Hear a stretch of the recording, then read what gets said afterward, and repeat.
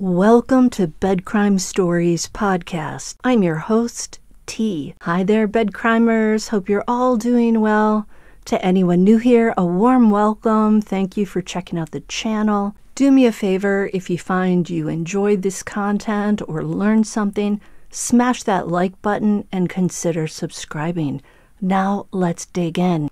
Jeffrey Lacasse, a professor in social work at Florida State University, and Wendi Adelson's 9-month-long boyfriend, starting in September of 2013, was interviewed by the police several times, and this was mostly because Wendi Adelson suggested that Lacasse was a potential suspect in the murder of her ex-husband, Danny Markel, in July of 2014. When Lacasse spoke to the authorities once a few days after the crime on July 21st, he shared fascinating details about the Adelson family dynamic. Today, I'm going to give you the highlights of those interviews. I believe they shed light on things like why Charlie Adelson was okay setting up a murder for hire plot and why his parents, Donna and Harvey, are so supportive of him. Let's begin. Lacasse said he and Wendi started dating in September of 2013 and continued all through the fall. After Christmas break, they had a conversation and decided to date more seriously. By March of 2014, they were boyfriend and girlfriend. Lacasse spent a ton of time with Wendi in the 6 months prior to the crime. He slept over at her house nearly every night when her 2 young sons were with their father, Danny Markel.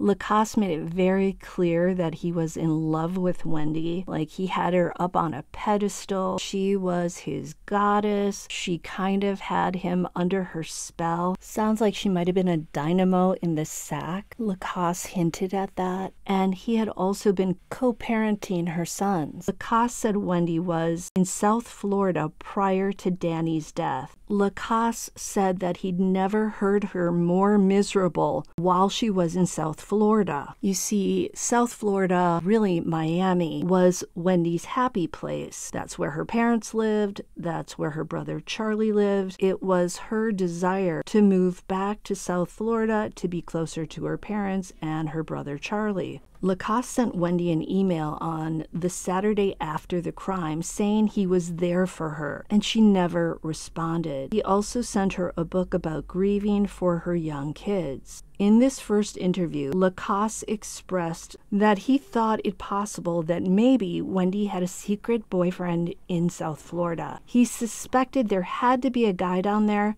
because A, Wendi went to South Florida like all the time, and B, when she was down there, she was not as constant in her communication with Lacasse. Seems like a reasonable assumption. Lacasse was quickly ruled out as a suspect, by the way, because he had receipts showing he was out of town when Markel was harmed. By the way, Lacasse made it clear he was living in a crappy apartment in a not-so-nice part of Tallahassee when he was dating Wendi. He said he was saving up to buy a house, and when he traveled during the period of the crime, Lacasse said he stayed in a cheap motel. Do you guys find it strange that Wendi was dating a guy who was living so lean? Obviously, we don't know her, but she comes from a well-to-do family, although they did lose their wealth at one point. But Wendi apparently was very impressed with Danny Markel's Harvard pedigree. You'd think a woman who loves Miami,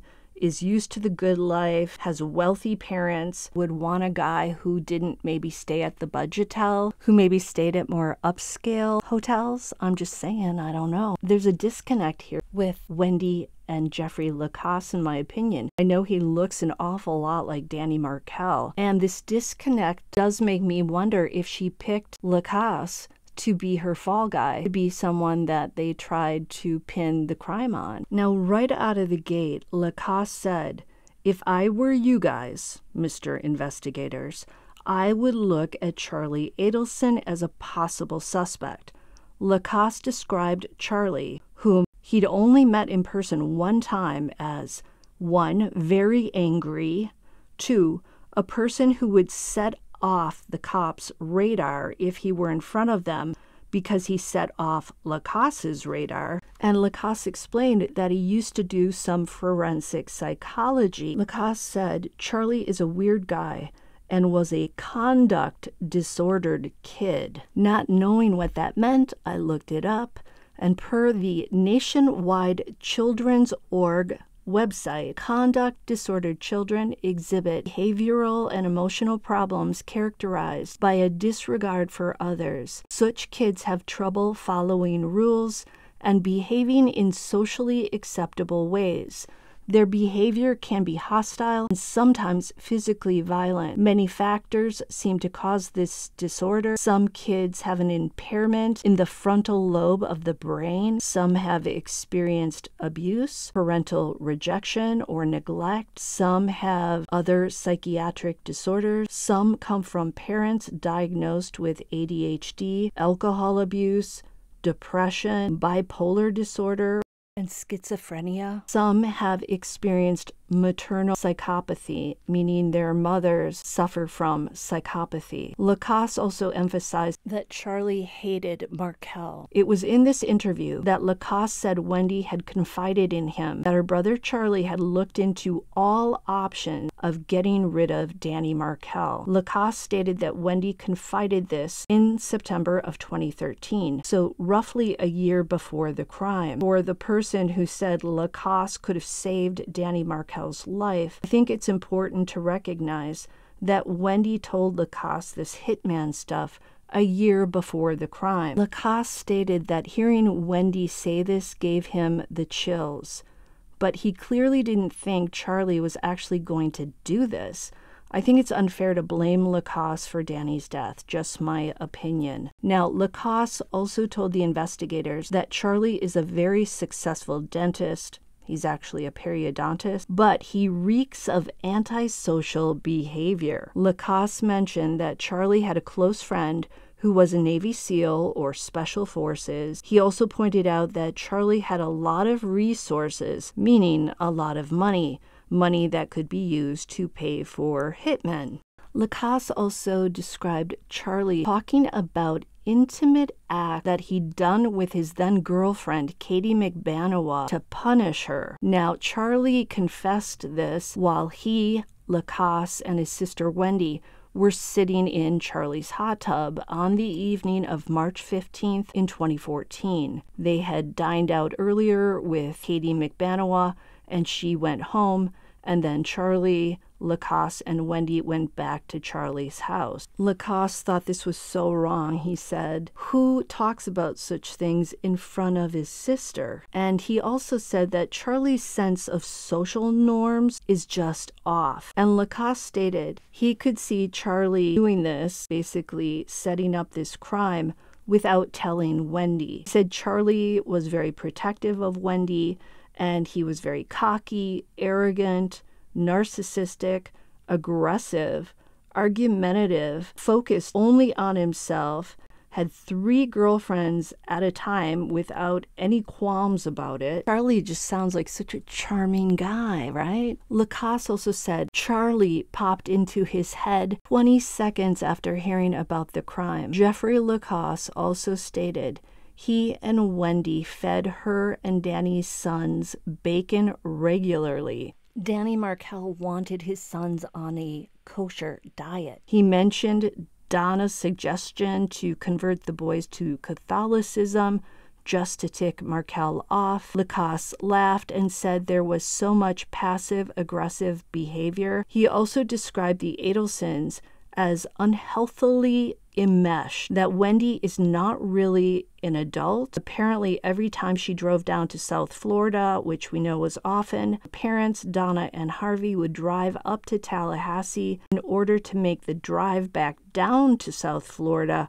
with Wendi, and that drive, from what I recall, is about 7 hours. Lacasse said Donna and Harvey didn't trust Wendi to drive herself, and she was still the baby of the family, despite being 35 years old at the time with 2 young children. So I do believe that Donna and Harvey raised Wendi in a way that led Wendi not to believe in herself, not to have confidence in herself.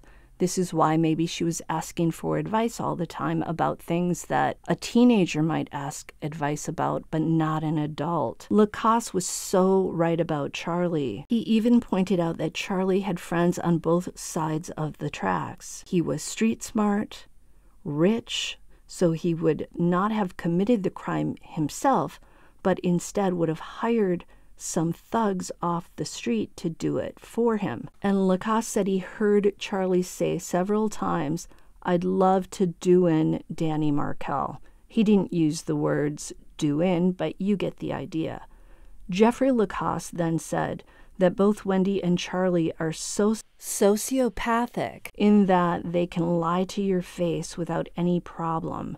He also stated that Wendi's grandparents were Holocaust survivors. So now I'm wondering if the mental health issues that Donna Adelson allegedly suffers from and that Charlie and Wendi may suffer from could be traced back to their grandparents. If the grandparents were in the Holocaust, they likely had traumatic experiences that may have affected their mental health. And did they set the stage for Donna and maybe Harvey too to be overly controlling and overly protective with their kids? Did Harvey and Donna also push their kids to excel to the point where it did damage to the kids? I believe that things my grandmother's mother suffered in her life affected my grandmother, who then in turn did things to affect my mom and also me in not such nice ways. I do think that trauma and its after effects can be passed down generationally. If we look at Donna Adelson, if we look at Charlie Adelson, they do seem to have some antisocial personality traits, and I don't think they were necessarily born with these. So why are they the way they are? What happened to Donna in her childhood that turned her into Donna the adult? And what happened to Charlie, too, to lead him to be a conduct disordered child? Now, Jeffrey Lacasse also said that when Donna and Harvey were with him and Wendi socially, that Donna and Harvey barely spoke any words to him. They barely conversed. That's a rather antisocial way to treat your daughter's new boyfriend. A boyfriend who sounds like he tried to be respectful to Wendi, at least up until the point where he believed she was cheating on him. I'm assuming he would have tried to be very polite to her parents because he really adored Wendi. He said he loved her. I think he would have wanted to impress her parents. We know Donna and Harvey stopped talking to their eldest son when he was planning to marry a non-Jewish girl. This led Robert to drop the non-Jewish girlfriend and then marry a Jewish woman who he then quickly divorced, and he ended up back with his Indian girlfriend who he then married, and I think they're still married. Personally, I think it's unusual that Donna and Harvey were so overly involved in trying to control who their children married. But again, that could harken back to their parents being Holocaust survivors and them wanting to help rebuild the tribe. The Adelson children, Robert, Charlie, Wendi, sound like they tried very hard to please mom and dad, even when it caused them great suffering and bad marriages. Something's not kosher with the Adelson family, pun intended. Something's not healthy in the Adelson family dynamic. I don't know exactly what caused it, but I think it's pretty clear. I'd love to know more about Donna's childhood, Harvey's childhood. Perhaps some of the answers lie there. Until the next time on Bed Crime Stories.